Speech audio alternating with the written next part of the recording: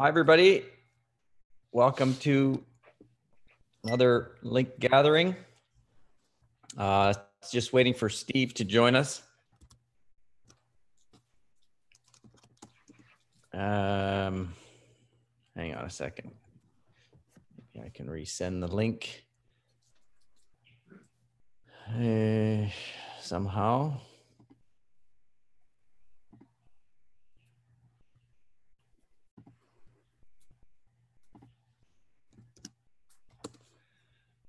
Thanks very much, Paul and Chris, for volunteering to share your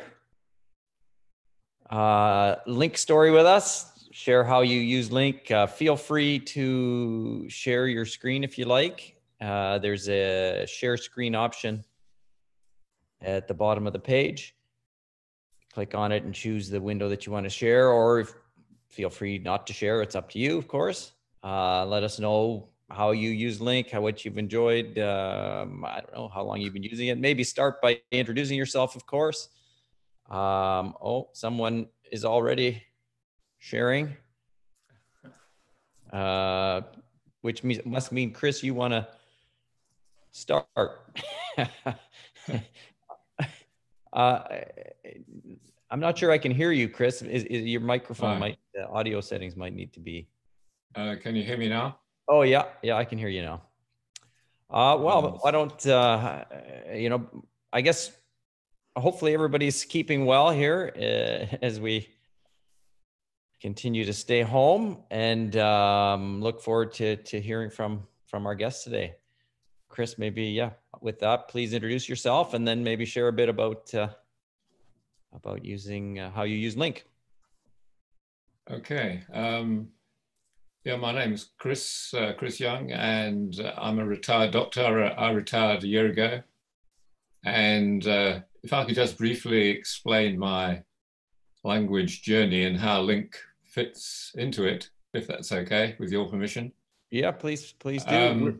We're looking at your email right now. Yeah, I don't know if you want to be showing something else, but just to let you know. Right. I'll just close that. I'm not seeing you very well. I'm pretty new to Zoom, but I'm learning it on the job, as it were. That's good. Anyway, so I retired just over a year ago, and my wife sent me a link to Lydia Makover's well-known TED Talk, which I'm sure most of you know. And to cut a long story short, I had to wait for one of her academies, and I said, what should I do in the meantime? Because I'd learned French at school, and I thought I'd resurrect that. So the very helpful team pointed me towards French podcasts, because I was focusing on French. So the first podcast I listened to was in French with Hugo Cotton, which is very good for intermediate listeners. He speaks relatively slowly and very clearly. It's a very good resource, interesting topic. And just fast forward to later in the year when he interviewed Steve. And that's when I heard about link for the first time. So that was about 6 months ago. And shortly after that, I started listening to Steve's YouTubes. And all of a sudden, he was learning 3 languages at once. So I thought, okay, I'll give it a go too. And it was a bit mad, of course. Insane, I think, is your expression on the app. 100 links a day with 3 different languages, which is quite a tall order, as I think Steve found. So I cut that down to 50, and then later on we planned a fairly short notice a trip to Rio. So I started learning Brazilian Portuguese as well. So that's 4 languages, which was totally insane, but not so insane because they're all Romance languages. And so it was, relatively easy to fit them all in. And of course, the resources are on Link. You can look at in various different languages, like Steve's language, Odyssey, and the mini stories and so forth. And just to expand a bit on the Spanish resources that I've been using, again, focused on intermediate level, and I look at them on Link, of course. Just checking my notes here. Yeah, Unlimited Spanish is a very good resource with Oscar Payus. Nice topics. A little smattering of grammar, but that's okay. Not too much. And Notes in Spanish, intermediate, and they do beginners and also advanced. And I focused on intermediate. And they use a formula which seems to work very well, I think, in these resources, which is a conversation between two people, one of which has to be a native speaker. So I think that's a very good formula. And in Portuguese, I started looking at Portuguese 3 months before we went on holiday. And I found Brazilian Podcast and Brazilian Portuguese podcast. And also using Link's resources, the mini stories and so forth. And I must say, I thought Link was brilliant because I was able to get past what I would term phrasebook Portuguese. Where are the toilets? 2 beers, please. And you want a bit more than that when you go on holiday. And so that's really what I want to say. And what I do, my daily use of Link is I try to do 50 links a day in each of the 4 languages, and they're all Romance languages, so they all fit in nicely. And I review as I go along. It depends on how things pan out. I don't always manage to do the 50 links first thing in the morning, but that's the goal. Right. And then I try to make use of dead time during the day. But I would just add something which I think is pertinent to the times we're living in now. And that is, I don't listen to languages when I'm outside, because listening to the bird song and looking at the blue sky is actually very good for the well-being at the moment. So that's just a personal thing. And the other thing is, of course, if you use too much of your dead time,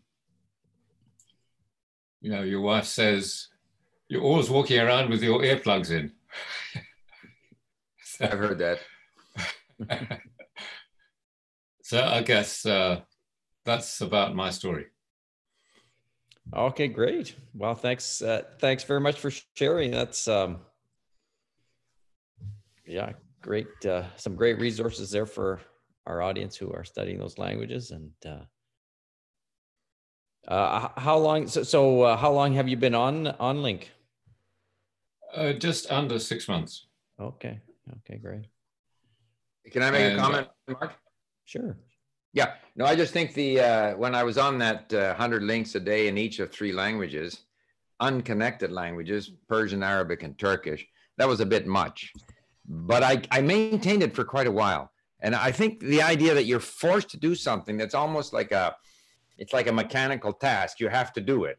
Okay, you have to take out the garbage once a week, whatever it is. It's a mechanical task. Even if you aren't particularly interested, you've set yourself that goal. That kind of works, and it forces you into new material. I found, though, that with Persian and Arabic being very difficult to read because it takes so long to get used to that script, that it was just too tough. But if you're doing 4 Romance languages and you're forcing yourself to do 50 links in each language, that means you're pushing yourself into new content. a lot of the vocabulary is going to be familiar, just looks slightly different in the other language. I think that's very doable, and it just keeps you going. I think that's a really good thing to do. And the other question I had was, you mentioned podcasts. Have you listened to both Brazilian Portuguese and podcasts from Portugal, or are you strictly listening to Brazilian Portuguese? No, I've listened to both, because I picked up a comment from one of your YouTubes, which said it doesn't really matter when you're a beginner, which I agree with.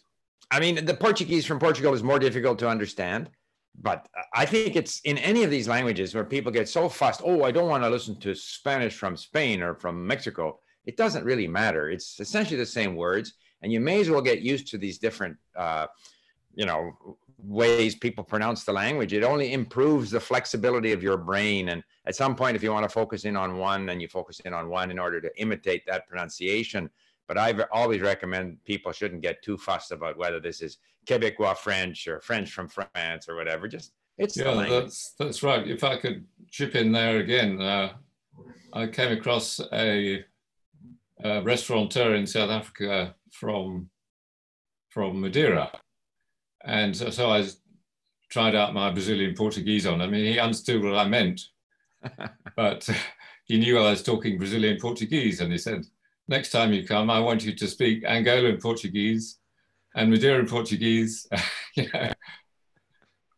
So maybe I won't do that, but it's fun. The other thing I wanted to chip in with was, it's a very nerdish thing to do, but I write down cognates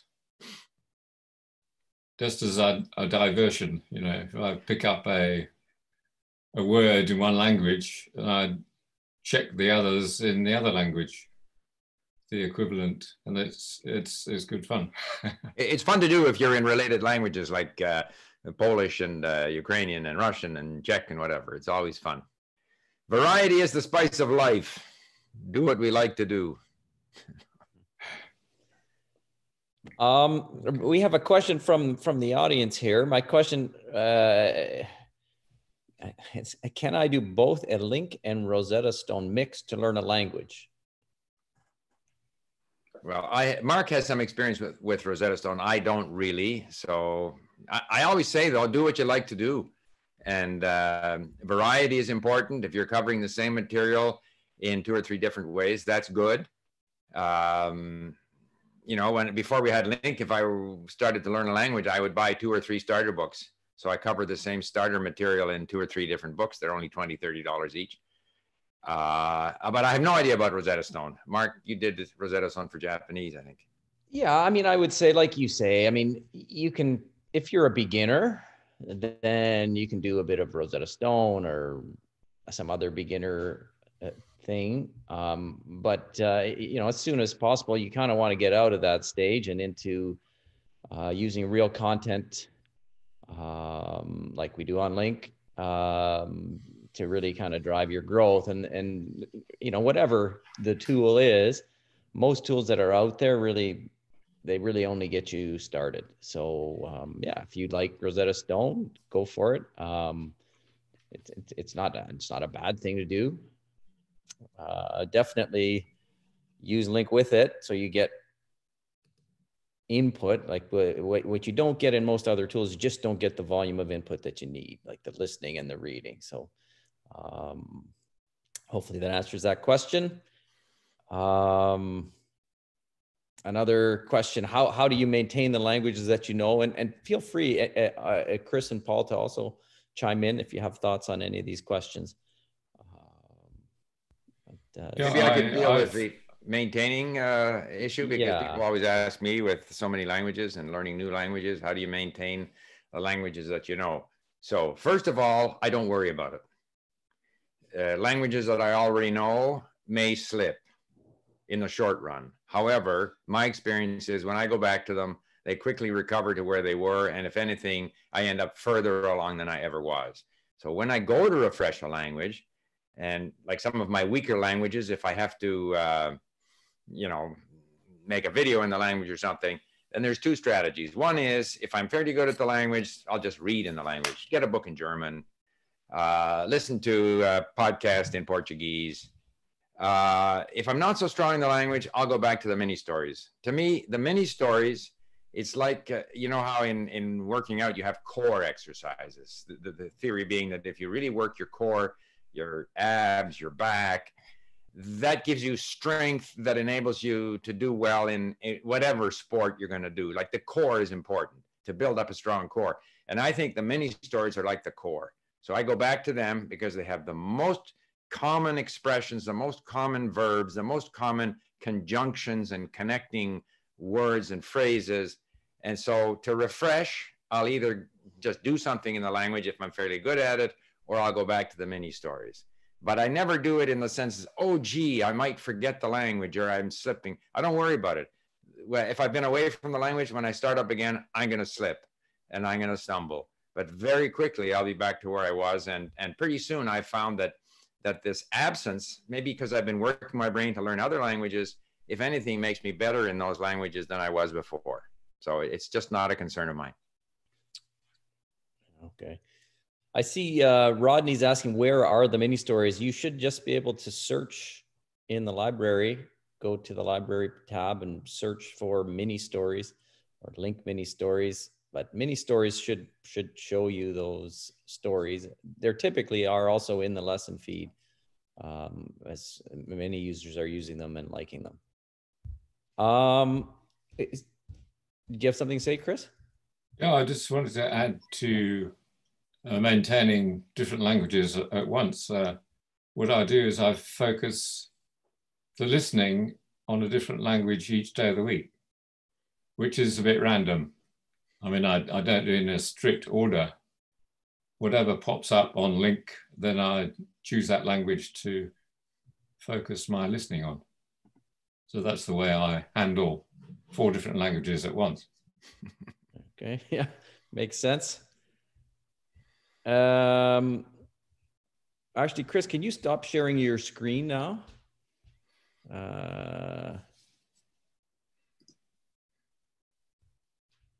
Aha. Okay. Okay. So it was me all along, sorry. No, that's all right.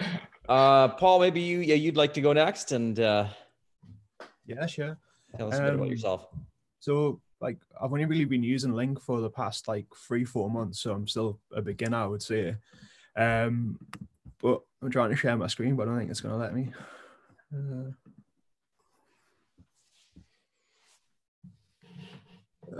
No, it's not going to let me. When I very first started using it, I usually just go into the beginners bit and the intermediate bit into the like kind of bit in the library. When I was in there, I found like a couple of channels on YouTube. So the first one was Español Automático and Easy Spanish, which were just like 10-minute videos, 20-minute videos of just people speaking. I found them to be like, quite helpful when learning. After I got bored of them, which was quite fast to be honest, I started watching Netflix, like started just downloading episodes of like El Chapo, things into there. And what I would do is I would maybe just watch 15-20 minutes and then go to the translation to try and figure out the bits that I'd missed and kind of try and figure out what's going on in there. After that, I kind of realized that there's a lot more, like you can cover a lot more words by like listening to audiobooks. So I would listen to audiobooks and read at the same time. So I would usually just find out what the Spanish translation was to the book I wanted to read. So if, like everyone else, I think Harry Potter is my favorite book. So I started reading Harry Potter, and I've read some of Dan Brown's books as well. Usually I just find if you go to Google, you type in the book that you want and just put PDF at the end, it usually just comes up like the first link and you'll be able to just import the book into LingQ. But yeah, I've just been listening to the audiobooks. I think the audiobooks help quite a bit. Yeah, I've found like really to get good audio, you probably have to buy them. There is some like on YouTube, but usually get way halfway through and you realize that the other half isn't there. So I've just got Audible now. So I just like buy the books on Audible and then listen and read it at the same time.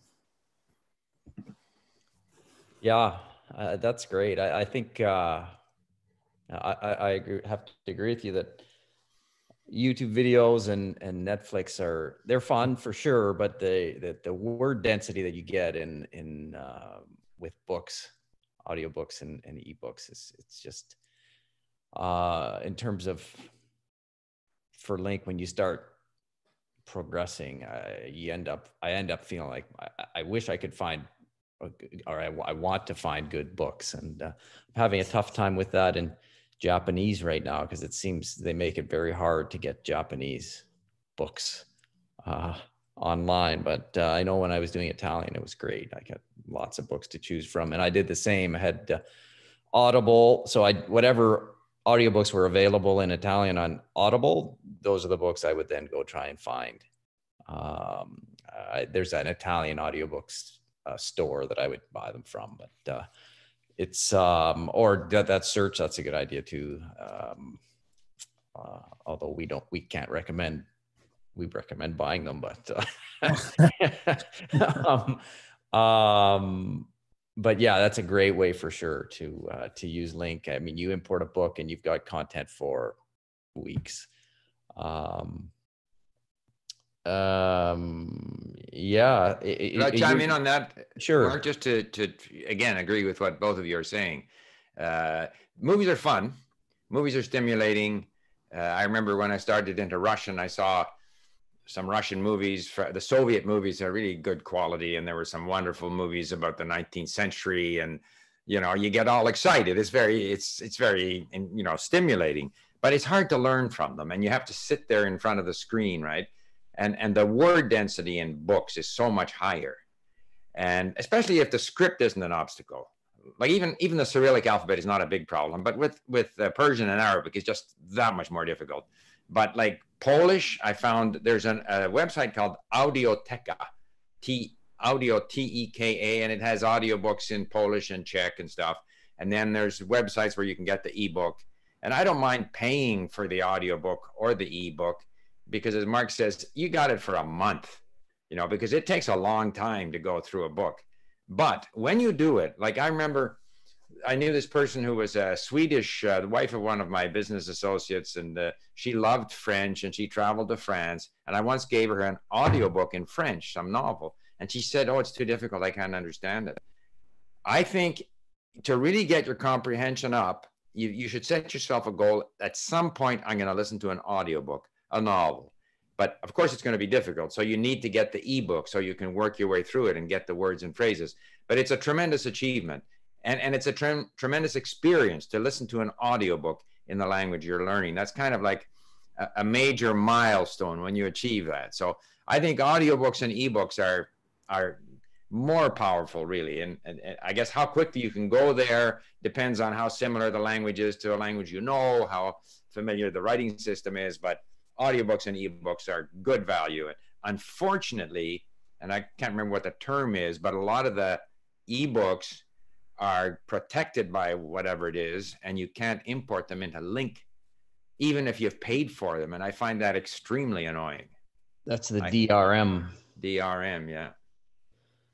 Yeah, and there are ways to remove it, and I think it's fine to remove it. You're using it for your own personal use, but it's still not that easy. I think Kindle can be really difficult to remove the DRM for. Yeah, it's just another obstacle. So it prevents people from doing it. Like, as you say, even if you buy the ebook, it's hard to get it. Isn't Link working on a DRM removal system that we can sell? Well, we would love at some point to have some arrangement with publishers so that we could actually have integrated audiobooks and audio ebooks, I guess, available through Link. I mean, that would make it way easier for everybody. But the whole book world seems very convoluted in the way it manages rights, and I don't know exactly how the best way we would tackle that is. But someday, for sure, we'd like to do that, because books are great content, especially to really kind of. One book can add 5,000 known words. I find once you get going, it really drives vocabulary growth. It's, if I could interject too, I think it's very unfortunate. So many people want to learn languages, And so then you have teachers or language experts writing yet another grammar book on Spanish, yet another, whatever system. If only audiobooks and ebooks were readily available. Okay, you got to pay for it, but then you've got it. You can import it. You can do what you want with it. And similarly with podcasts, there are so many podcasts out there, like those podcasts out of Portugal that are really very good, like hours and hours of podcasts, no transcripts. All my Persian and Arabic podcasts, no transcripts. Somehow, and then like here in Canada, we have our national broadcasters, Canadian Broadcasting Corporation and Radio Canada, who are apparently investing millions of dollars to develop some kind of language teaching website where there'll be comprehension questions and all kinds of useless stuff like that. If they would just provide transcripts for all their programming, and so there's programming in English, programming in French, there's stuff on news, on history, on cooking, on sports, you name it.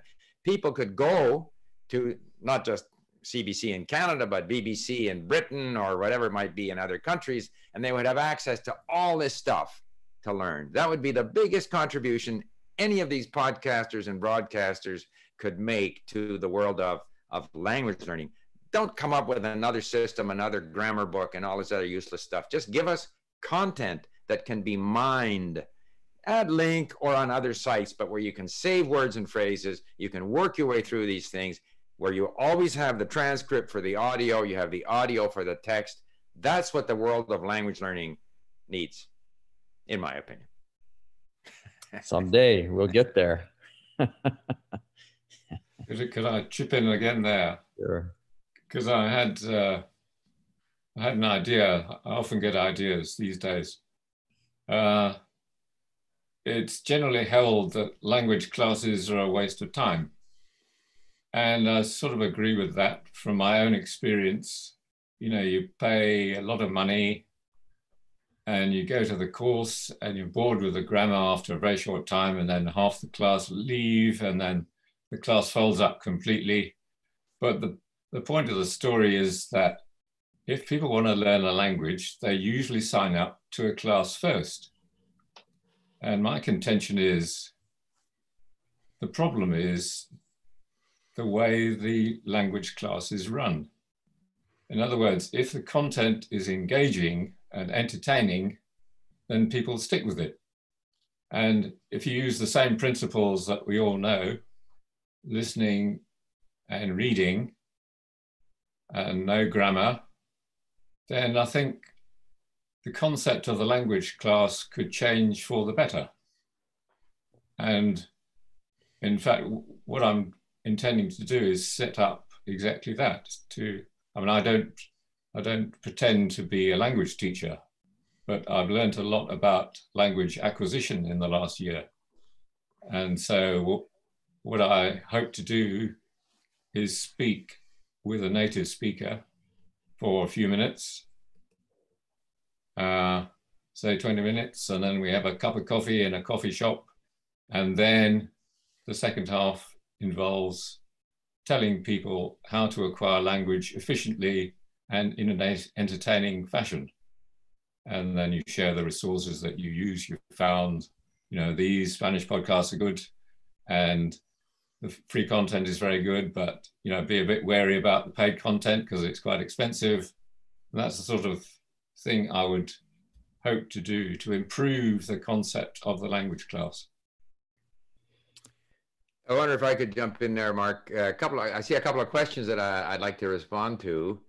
First of all, Sviatoslav Maximiv has two comments or questions here. One is, what do we think of studying several languages at primary school? And then the second thing, grammar is necessary for everyone. So two comments on that. First of all, I think it would be a good idea to expose kids to more than one language in primary school, but that the emphasis should be on comprehension, on exposing them to the language without any tests, without any comprehension questions, without worrying about what they understand. Just let them get a sense of 2 or 3 languages. Good for the brain, improves their, call it receptivity to different sounds. Different languages have different sounds, different structures. Obviously, if they had a system like LingQ, they could look up words. They would listen to stories and not be tested on it. And if they did that for 5 or 6 years through primary school, exposing themselves to 2 or 3 languages. At some point, if they got very serious and really wanted to learn one of those languages, they would be in great shape to do so. So I think it's a good idea to expose kids to a lot of languages in primary school. Second of all, grammar is necessary. No, I don't believe that. I don't believe that deliberate grammar instruction is effective. What is necessary at some point is to speak the language as accurately as we can. And or not necessarily necessary, but what most people aspire to. Most people want to speak with as few mistakes as possible.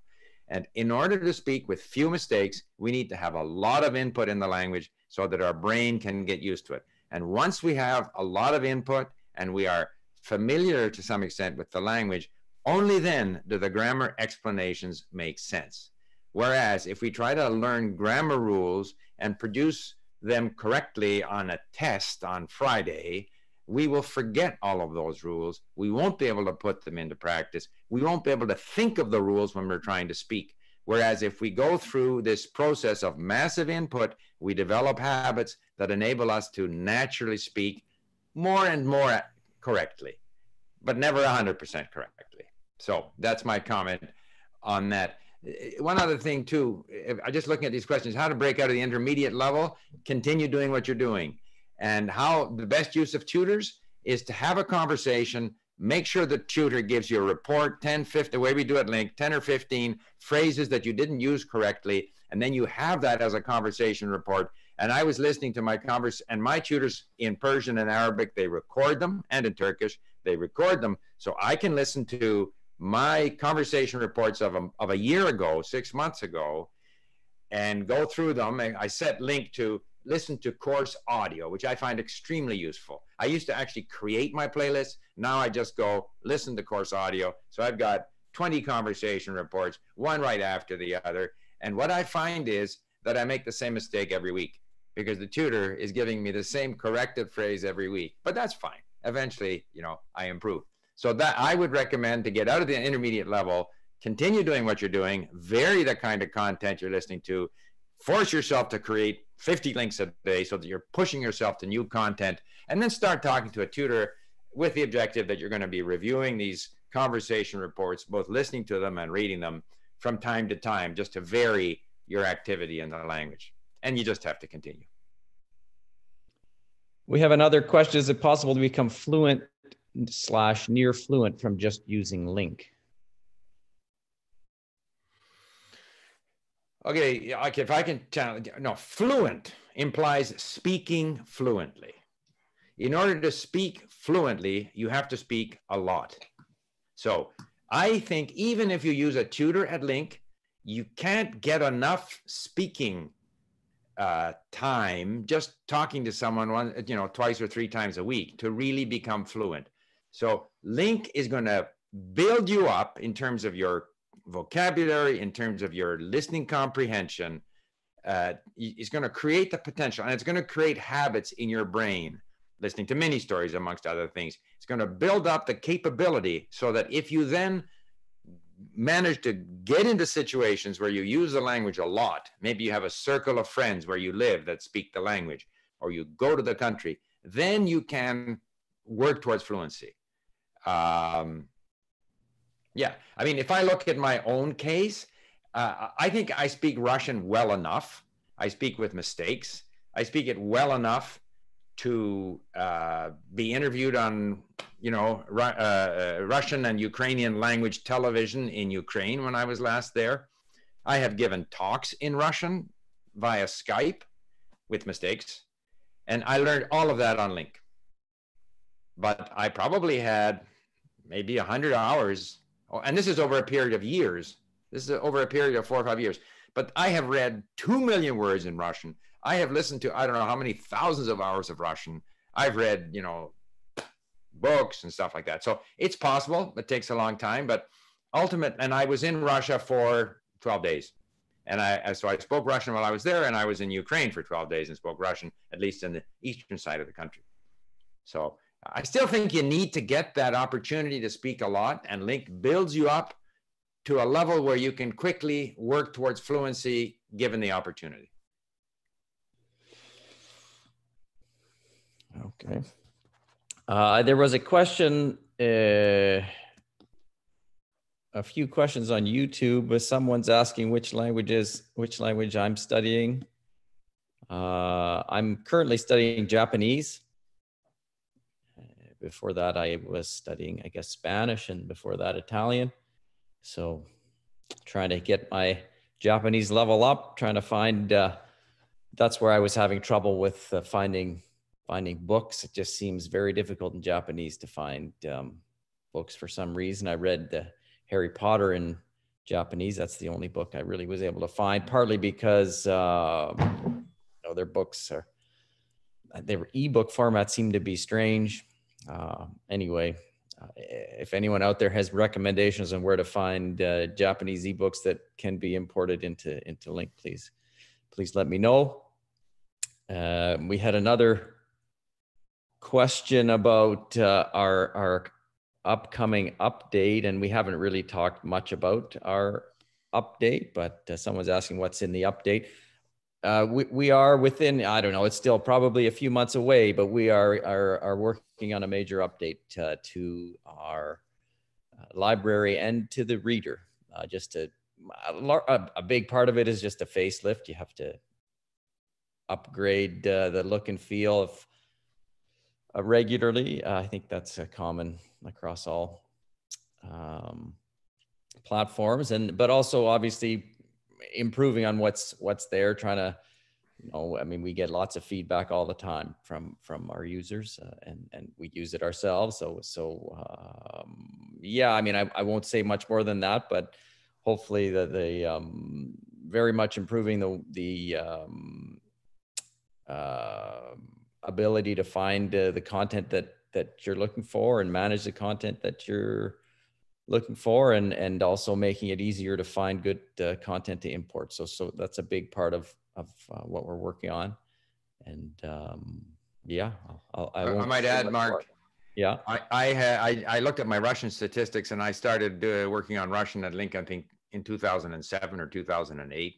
So it's more than 10 years. So I've been at LingQ for a long, long time.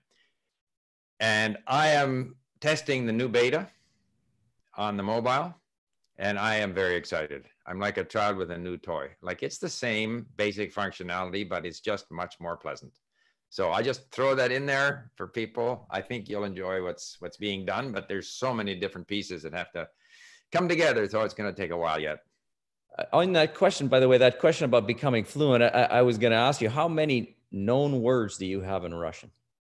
90,000. So that just kind of gives a bit of an indication to people.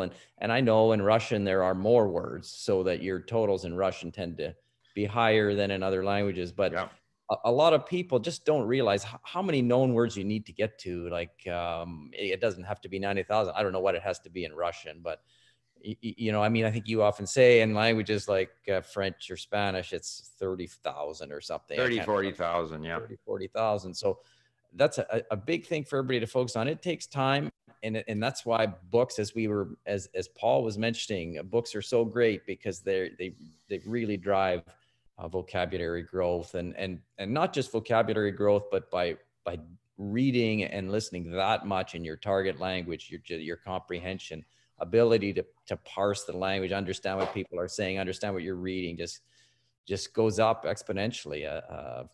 No question about it. The fact that I have 90,000 words in Russian, I don't know what that means, because there's so many different forms of words in these Slavic languages. But it does mean that I have read and listened a lot. So it's kind of an indicator that, I mean, I have read, I don't know, 2 million words just on LingQ, let alone books that I've read here, not on LingQ.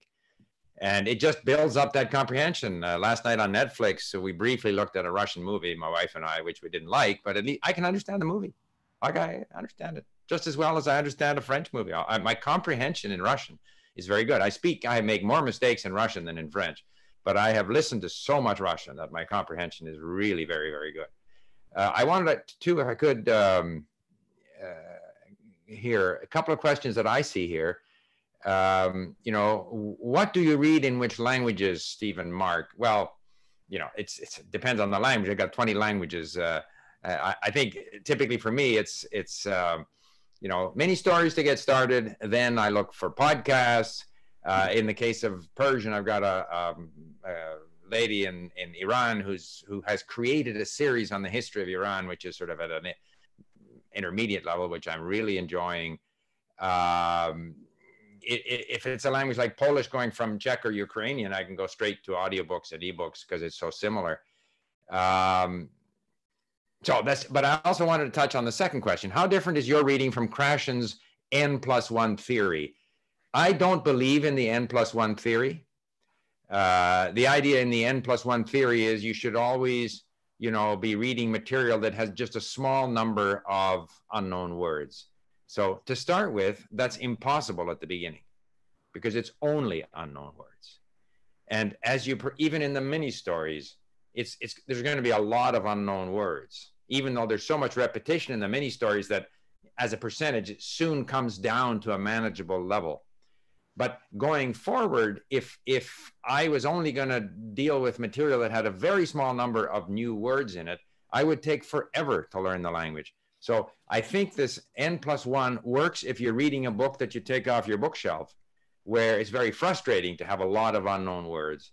But if you're on LingQ, I always consider a sweet spot to be like 10, 15% unknown words. That's where I'm acquiring new words sufficiently quickly, and yet I'm not fighting an uphill battle. Like 30% new words is just too tough. So I think a lot of the sort of N+1, 90%, 95% known words always applies to reading a book that you just, a paper book, a traditional book.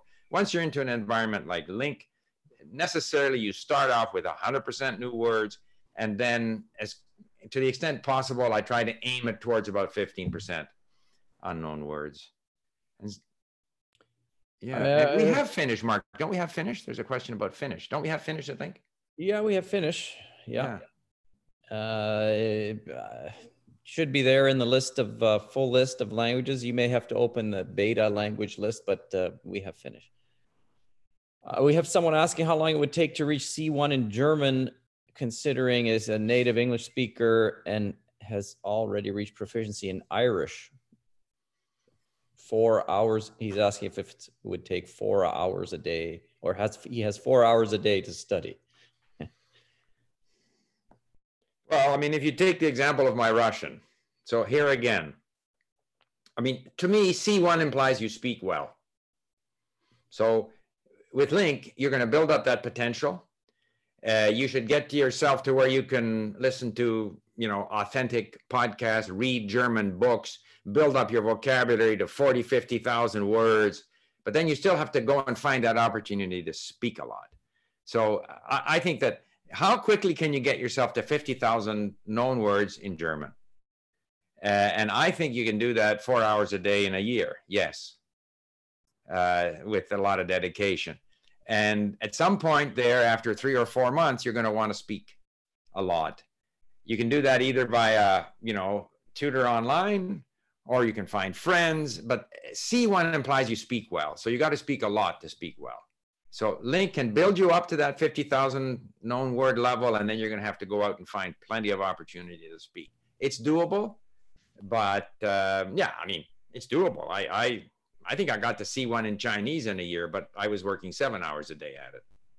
So, but Chinese is a little more difficult, maybe. Okay. Here's a question. I'm learning Spanish now, but I also want to learn Japanese. So should I learn the alphabet, or can I just learn the language without it? Yeah, I think you can't learn Japanese without. Oh, Japanese. Okay, sorry. I thought Spanish. Okay, Japanese. No, Japanese. Yeah. Yeah. Yeah, I think you have to learn you have to be able to read to learn enough vocabulary to really become proficient. And in order to read, you have to learn the different scripts, including the kanji. But certainly to start with, you have to learn the hiragana, and then from there you'll pick up the kanji just by doing lessons and seeing the characters over and over, and the frequent words will reappear and you'll start to learn them. But yeah, the answer is, at least you have, in my opinion, you have to learn the script. Here, Mark, is a question. When using LingQ as a beginner, should I try reading the words verbally when I look them up, or should I just listen and keep going? I think it doesn't really matter, I don't think. It can be fun to pronounce some of them. It doesn't have to be all or nothing. You may want to pronounce some of them to yourself. You may not want to. I don't think it matters much. But you say, or should I just keep going? I think the main thing is to keep going. So if you're in the mini stories, which I recommend as a beginner, then don't just wait until you've totally aced the first story or any content that you're on. Don't try to sort of totally master anything. Expose yourself to the language. So keep going, keep going, keep going. But with the individual words that you look up, yeah, I mean, maybe you want to look up the conjugation table for fun, or maybe you want to pronounce it, dally a bit and savor that word a little bit. And you may do it differently with different words.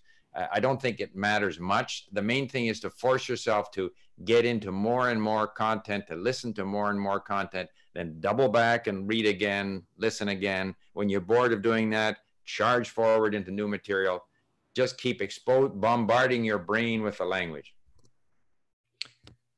I have a question here about using tags. And so I thought maybe it'd be worth actually demonstrating this, because I think tags are something that a lot of people don't use. The question was, how can we use tags on vocabulary effectively? For Russian, I see a verb and want to explore conjugations. I can see a tag for infinitive. Anyway, I think just in terms of explaining the tags, for those of you who don't use them, you'll see that this is Italian. Here's a verb in Italian. Here are some tags that are generated automatically for every verb in Italian and in a lot of languages. Not all languages, but a lot of languages have these automatic tags. And so the tag will tell you that it's a verb. There's a tag that tells you it's a verb. It'll tell you the person of this verb form, if there is one. It'll tell you the tense of the verb, and then the root forms of the verb that this could possibly be from. The tags are clickable. So if I click on this verb tag, it will take me to our grammar guide, which is probably worth knowing. The grammar guide is available again in a lot of languages, and we'll explain. We'll talk about verbs in this language. There are lots of other, obviously, things contained in those grammar guides. They're great, sort of simple grammar resources that you can refer to when you have grammar questions. So just to point that out to people. The tense will also take you back to the grammar guide and explain that tense. And then if you click on the root form of the verb, it'll actually open up a conjugation table for that verb. So those are actually important little hints that or tools to become familiar with, especially in languages where you might be having trouble with the verb forms. And so far as utilizing tags, these tags are automatic.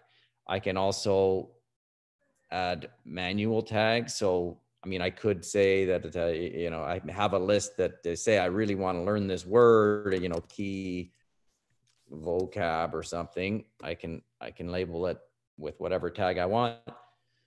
I can then, in terms of reviewing, I can go to the vocabulary page, and then I can click this filter, and then it suggests a few tags here, but I can find this tag that I just created and see this, see whatever words I have obviously for that tag, which I can then review. And this is how we kind of recommend using review. We kind of don't recommend using review for all the links that you create, since you should be creating far too many links than you can possibly review. But if there are specific lists of words or maybe verb tenses, if you have problems with the, let's see, subjunctive or whatever it's called in Italian. Congiuntivo. So, anyway, I can't remember. Was it conjunct? You're looking for subjunctive? Oh yeah, right. Conjunctive. So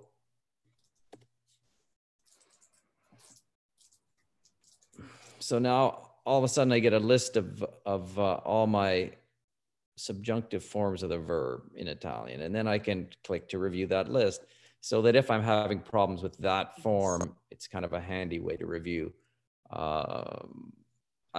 That's how we recommend using the review, but obviously, again, we always say it's up to you. You should do what you like doing. If you like review, I mean, it especially when you start to review all your links per page as you're working through a lesson is also a good way to go, especially if you like doing it, and it can help you get a toehold in the language. I don't know if you have some thoughts there. Yeah, I would just add that, you know, the person, I think the question had to do with Russian. And I use the tags a lot in Russian for their case endings. Like there are some things in Russian that don't exist in English, like their verbs of motion, their aspect of verbs, and their cases. Some cases are harder to remember than others. So I would tag them for the case, sometimes incorrectly. I got the wrong case. But the point is that we learn from examples. And if we can get concentrated examples of something that we can review, that kind of socks it in a way better than a lot of explanation. So tags are very good to give yourself a concentrated list of examples of some form that you have trouble with. So I use them a lot in Russian. Still make mistakes, by the way. Another question, when defining blue words in LingQ, do you look for specific conjugations or just the basic definition? At least in terms of, for myself, and I think what you're asking is, do I define the root form, or do I actually define the form of the word that I'm looking at? And I prefer to define the exact form of the word that I'm looking at. I just find that that's the definition of that word, and so that's what I like to see, and that's what I like to add. But I guess again, it's personal preference. If you would rather see the root form, you can. But I find that the root form you'll come across eventually, and you put that definition in for the root form. But to have the actual definition of that specific instance is helpful for me. Yeah, I agree with you. I tend to, where possible, I want the form of that, the translation to conform to whatever that word is doing in a particular context. But it's not always possible. I tend to move quickly. If there's a hint available, that's just the root form, I just take that, the infinitive or whatever. So, you know, but where possible, I like to have it conform to whatever the function of the word is in that sentence. I also wanted to answer, there was a question here. Eu gostaria de saber cuánto tiempo por día tengo que estudiar inglés. How many hours a day do I have to study English?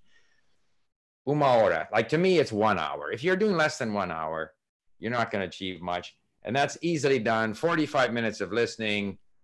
Call it an hour and 15 minutes. So 45 minutes of listening wherever you are, working out, in the car, in the bus, whatever. And then another half an hour, you know, saving words and stuff like that. So, una hora, 45 minutos escuchando, 15, 30 minutos trabajando con el LingQ. That's my answer there. You should be able to get in an hour and 15 minutes a day. And is Duolingo a good app to learn languages? Was another one. Again, I haven't had much experience with Duolingo. I got in there and there were a lot of strange sentences about the dog ate the snake and stuff like that. So I didn't find it all that helpful, but a lot of people use it. A lot of people like it. It's something you can do. You can do it in conjunction with LingQ, or if you like doing it and you continue doing it, it's all good. Exposure to the language is good. But I don't have enough experience to say, you know, I don't think it takes you as far as Mark said earlier. The advantage with LingQ is that however you get yourself going in the language, at some point you have to get to real stuff. Audiobook, ebook, movies, newspaper articles. And I think that's where the limits of Duolingo are. And I think they'll tell you as much. I mean, they actually have said they don't claim to teach you a language. I mean, to get you to fluency. It's something to get you started. It's kind of fun. It's better than playing video games in terms of developing your skills. I had a question here. Oh, I'm Brazilian. I have 23,000 known words in English and 27,000 known words in Spanish. When could I start to speak? How many hours should I speak per week? I mean, you should start to speak. I think once I have 10,000 words, if I have the time, I like to speak. It's fun to try it out. It provides more variety. It gives you a sense of where your problems are. It's fun to connect with a native speaker. Even 3, I used to wait longer. With Russian, I waited a long time. If you want to speak, speak. You certainly have enough words to speak. And yeah. Let's see what else we have. There's one here. Does listening to podcasts over and over without understanding help assimilating the language? Not much. Maybe some, but not very much. I always want to be able to read what I'm listening to. If I understand essentially nothing, I don't think I'm doing much. I mean, it's not like it's zero, but it's rather an ineffective use of time.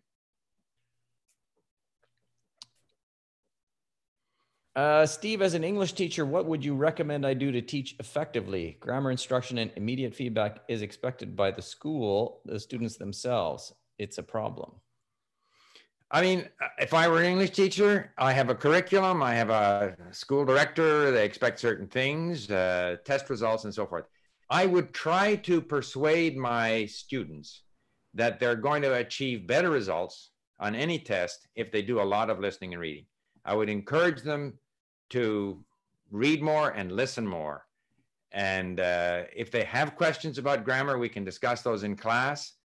And if we can discuss them if these people are learning English, that we can discuss it in English, that's good for them. They won't necessarily remember the explanations, but if the whole thing is in English, that's good. And I would just encourage them that, in order, if they're motivated to learn, they have to get to where they're consuming a lot of the language. So, maintain whatever the requirements of the curriculum are, but try to encourage them to do a lot of listening and reading. Get them on LingQ.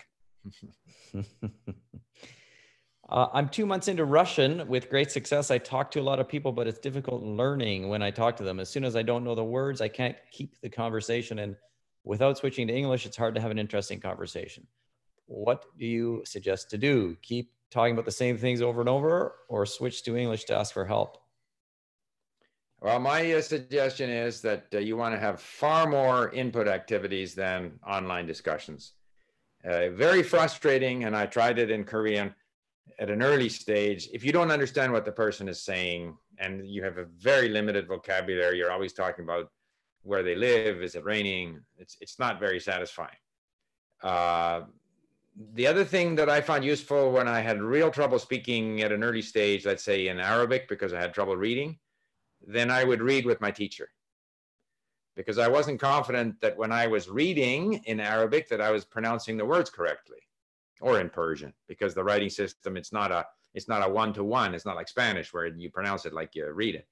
So if you're at a level in Russian where you're still, because the Cyrillic alphabet is not as difficult as the Arabic alphabet, but it's always difficult to read in another alphabet.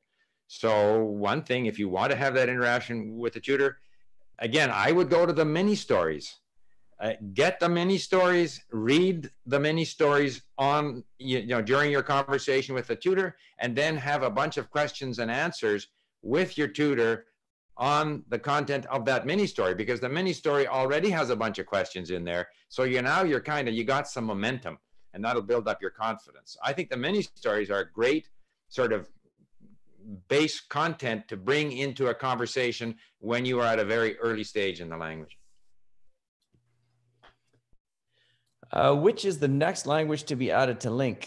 I can't really remember now what is next. We have a few waiting. We basically add languages if we are provided, if we have volunteers provide us with 60 mini stories. But I can't, we do have some that are waiting to be put up. Probably won't be put up until after we've launched our new version. I can't honestly remember what they are right now. Sorry, was it Thai or Georgian? Thai or Georgian was another one. Yeah. So anyway, we're going to learn Georgian. Yeah. There was a question here from Sviatoslav. Struggle with German. Do you like how it sounds? I like all the languages. And are we son and father? Yes. I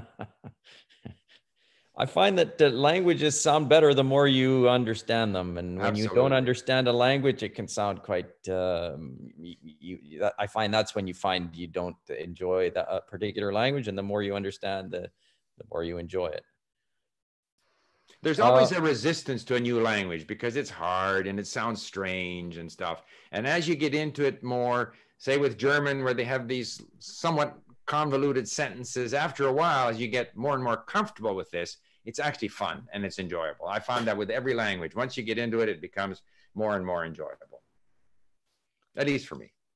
What word count do you recommend on LingQ before outputting in Chinese? Well, since I haven't learned Chinese, like haven't studied on LingQ, but I think that 5,000 to 10,000 is a level where you can at least start talking to people. And then it's going to be, it's a matter of how do you want to spend your time and your money. So I think it's personal. I don't think there's any hard and fast rule. How do you go about learning a script? If you were to start Hindi tomorrow, how would you go about it? Well, I have the most recent. So recently, of course, Cyrillic, going back to my first exposure to Russian, and then Korean, Hangul, and then Greek, and then, of course, Ukrainian, which is slightly different from Russian, but essentially the same.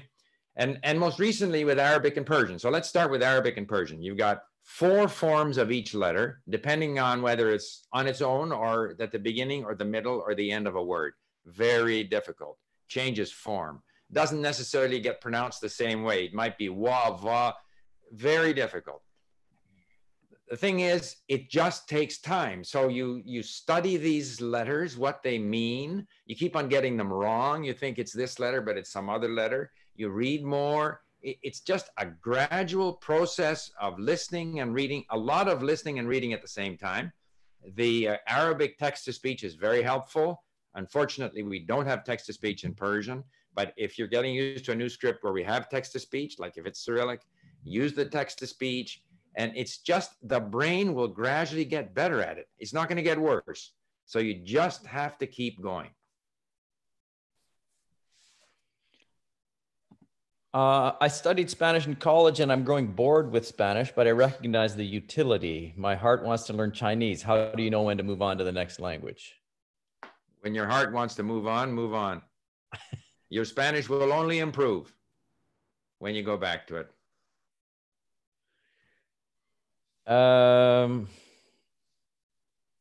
When you first start a new language, do you use subtitles when watching movies? Is it best to use target subtitles or English ones? I mean, when I started into Russian, I watched movies with English subtitles because I was enjoying the movie and the movie was stimulating to me, but I wasn't learning Russian. If you want to use movies for learning the language, you need subtitles in the language you're learning. And, you know, if it's on YouTube, I think, or Netflix, you can import that dialogue, those subtitles into LingQ and learn those words. But I think watching with English subtitles, I mean, it helps to the extent that you understand some, but it's not something that I do to learn the language. But it's, yeah, sometimes it helps you understand what you're hearing. You would have missed it otherwise, but because the subtitle is there in English, you kind of pick up on what you heard. But I prefer to watch with subtitles in the target language. And it does this, those subtitles in the target language do the same. They help you understand much better than with just listening alone. Right. But at least it's in your target language and not. Like I found, for example, when I was going through Netflix, and there is this app called Learning with Netflix, where they gave, and it was difficult because they spoke Egyptian Arabic. They had the subtitles in standard Arabic, and they also had English translation. But I found after a while, I didn't look at the English translation. I looked at the standard Arabic, which was still different from the spoken Arabic. But it's because another opportunity to read in that language. Like you got to get to reading. Reading is so important. So even reading subtitles in the language is training your brain to read that language, which I think is very important. Ultimately, you have to read a lot.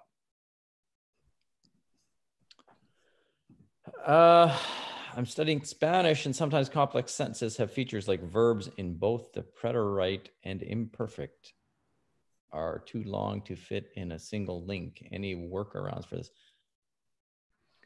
Verbs? So in the same sentence, some verbs will be in the preterite and some will be in the imperfect. Yeah, that happens in English.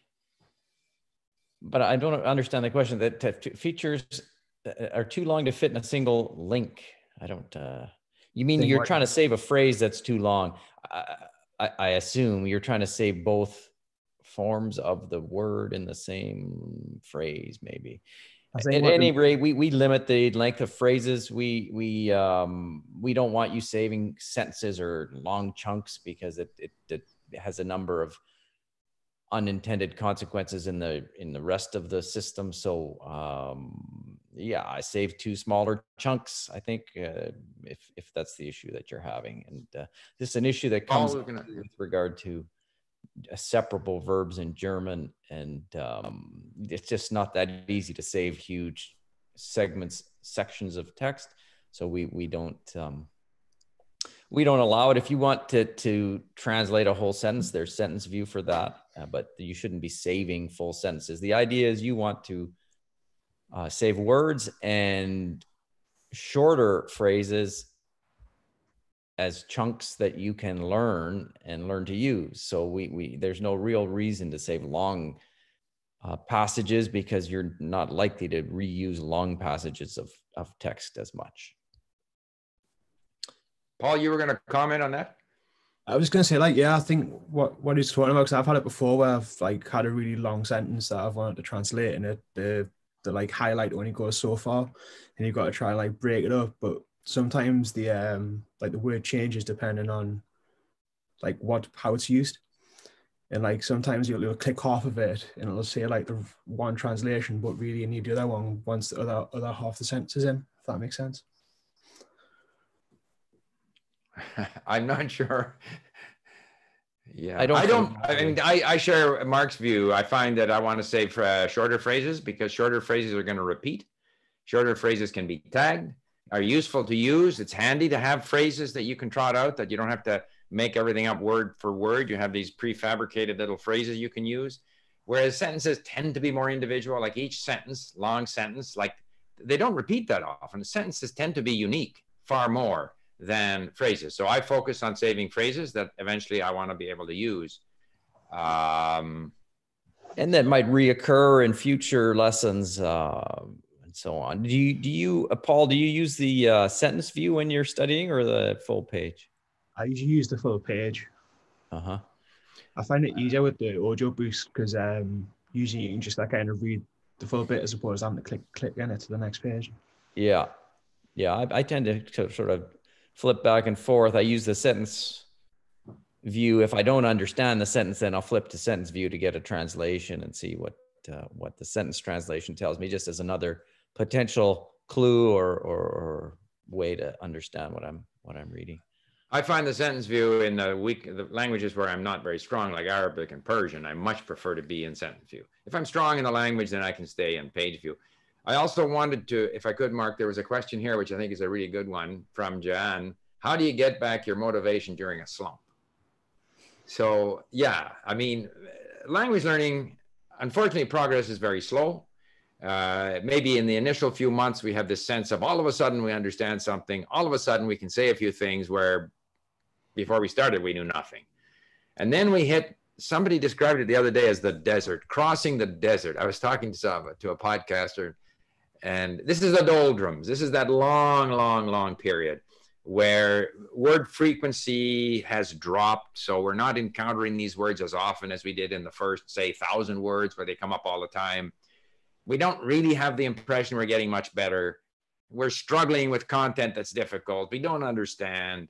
And so it's easy to get demotivated. So what do you do when you're demotivated?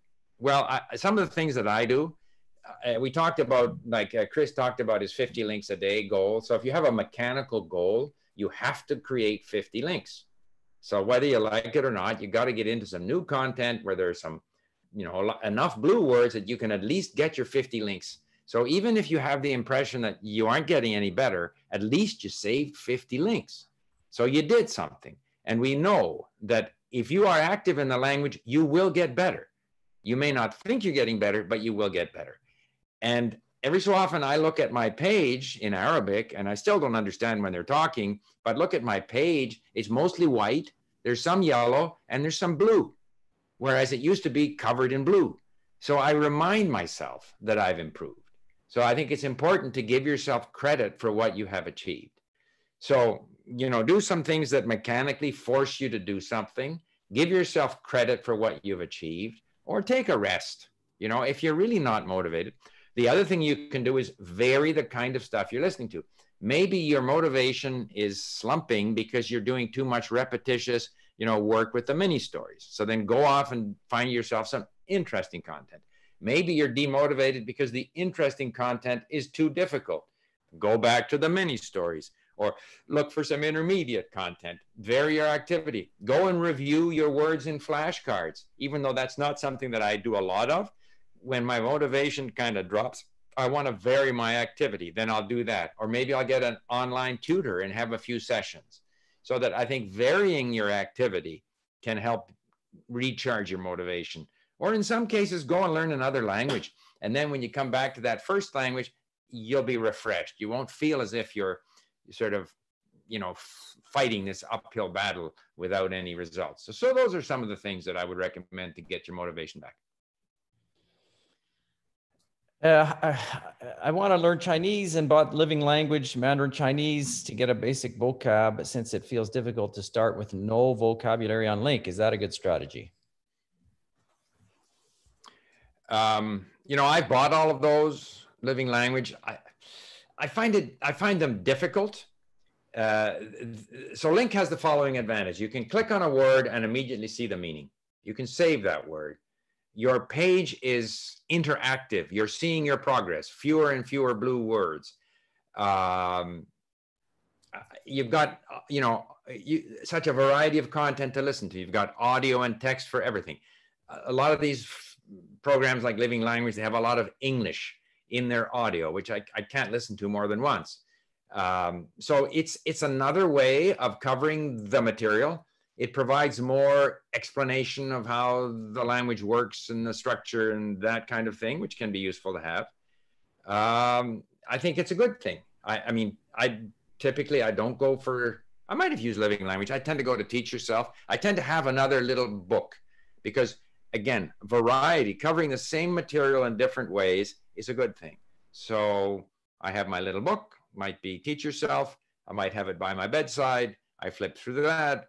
Then at other times in the day, I'm listening to LingQ. I might even listen to the Teach Yourself thing, even though I get annoyed at having to listen to the English, you know, explanation. You know, in the following chapter, John and Mary visit their friends, Mei Li and Ching Chang. And we don't need that after a while, you know.